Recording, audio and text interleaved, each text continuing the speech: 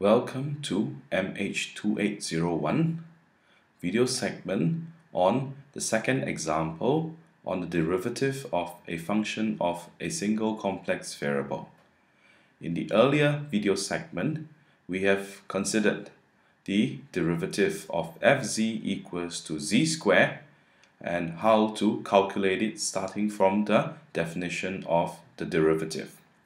In this example, we will show that the derivative of fz equals to the absolute value of z squared, which is x squared plus y squared, does not exist, again starting from the definition.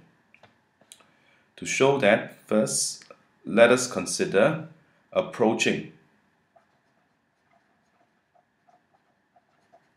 the point z0, which is equals to x0 plus iy0 along the x direction.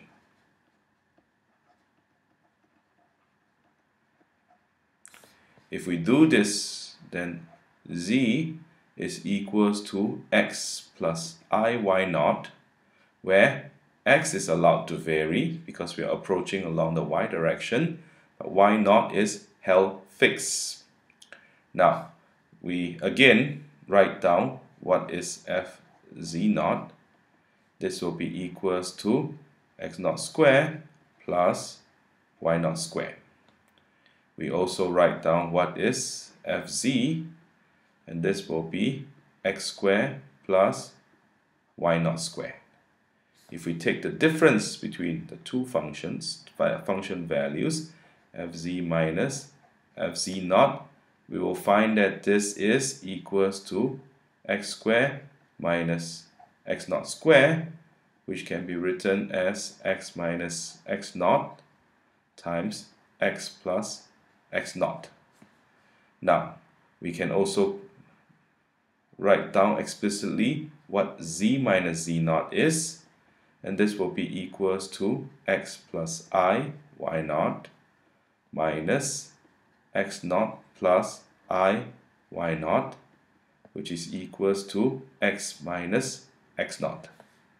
Therefore, the ratio whose limit we want to evaluate, fz minus fz0 divided by z minus z0, is equals to x minus x0, x plus x0 divided by x minus x0.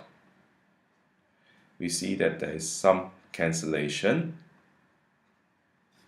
and therefore this ratio is equals to x plus x0, which in the limit of z going to z0 along the x direction will give us 2x0.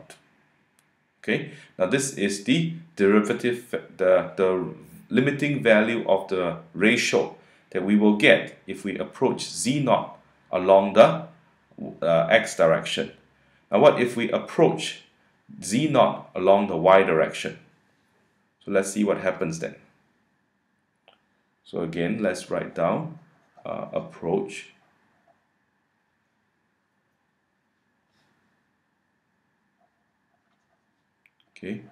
z0 equals to x0 plus I y0 along the y direction. Okay, in that case, z will be equals to x0 because we are only varying along the value of y plus iy, and this means that z minus z0 is equals to x0 plus iy minus x0 plus iy0, which is equals to y minus y0. Okay, again we can write down what fz0 is.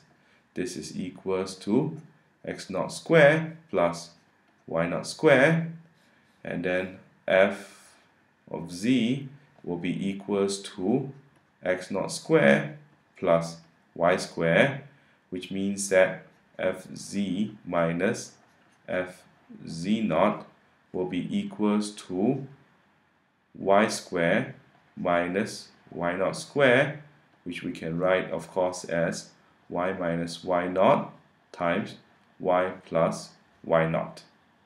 Okay, therefore the ratio whose limit we want to evaluate, that is f minus fz naught divided by z minus z naught, will be equals to y minus y naught y plus y naught divided by I y minus y naught.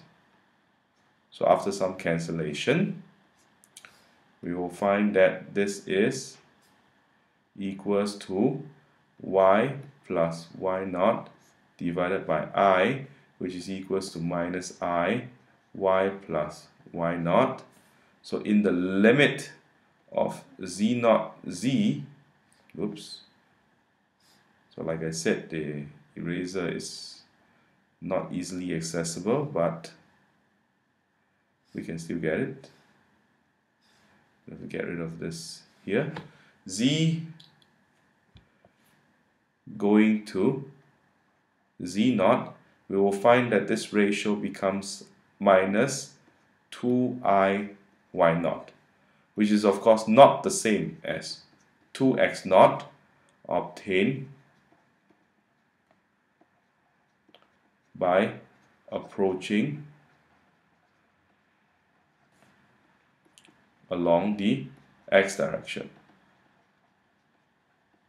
Okay, now because the two limits are not the same, so because the two limits are not the same, this implies that the derivative of fz equals to the modulus of z square does not exist.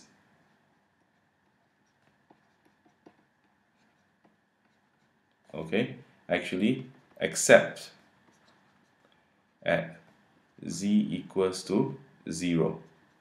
Okay, then you can say that the derivative of fz equals to the absolute value of z square exists.